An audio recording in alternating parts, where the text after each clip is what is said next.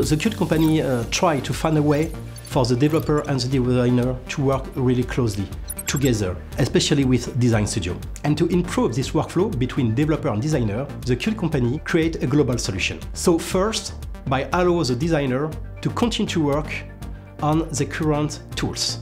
And the main of these tools are XD and Photoshop for the Adobe suite, Sketch, and of course, Figma. For these four tools, the Qt company creates a bridge. The bridge is a plugin. So for the designer, let's continue to work exactly as you work. You have nothing to change. You just have to press on a button, the export button.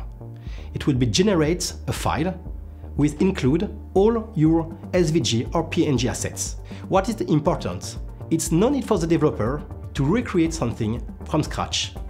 Your screen, your different components will appear exactly on the perfect pixel way on Design Studio. We can create some animation with a timeline, create different text buttons, and with all these native components, with all your states timeline, you can create your perfect HMI with a large capability of animation. The main value of our proposal, it's not only to create a prototype. There are other tools which allow the designer to create a very nice prototype. We will generate some code by using our tools. As a designer, I will generate my code. Imagine that when you talk with the developers, we not talk about design. We can show the code. We are on the same level. But I stay designer.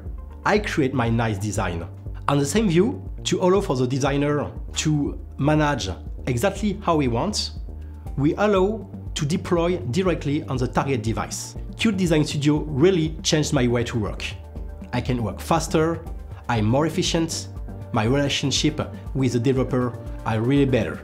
Join me and use Qt Design Studio.